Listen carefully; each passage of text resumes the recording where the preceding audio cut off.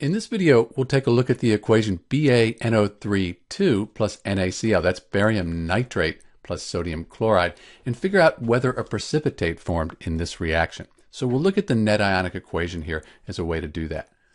First off, if we look at the equation, when we do net ionic equations, we probably should balance the equation. And I can see that I have these two nitrate ions here and just one here. So I'm going to put a 2 in front of the NaNO3. Now I have two sodium atoms. I'm going to put a 2 over here, two sodiums, but two chlorines. That's okay, two chlorines here. Barium, barium. So this is the balanced molecular equation. So if we look at the states for each substance, barium nitrate, if you know your solubility rules, nitrates here, very soluble. We're going to write A cubed because they're soluble. They'll dissolve in water, dissociate into their ions.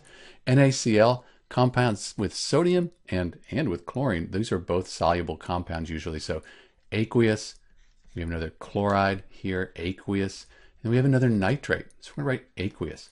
So as we look at this, everything's aqueous. Everything's dissolved in water, and because of that, nothing has changed. There's no precipitate, and there's no reaction in this equation. When we talk about net ionic equations, we split up all of these ions to write what we call a complete ionic equation. So let me do that real quick. So here's the complete ionic equation. And then in a net ionic equation, we'd cross out spectator ions.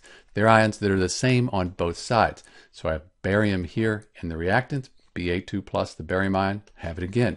Two nitrates here and here. Two sodium atoms, reactants products.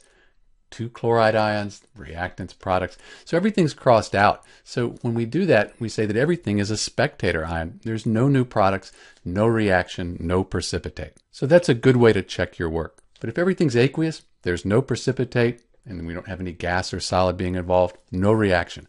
This is Dr. B figuring out whether in the equation BaNO3 2 plus NaCl, whether we have a precipitate or not.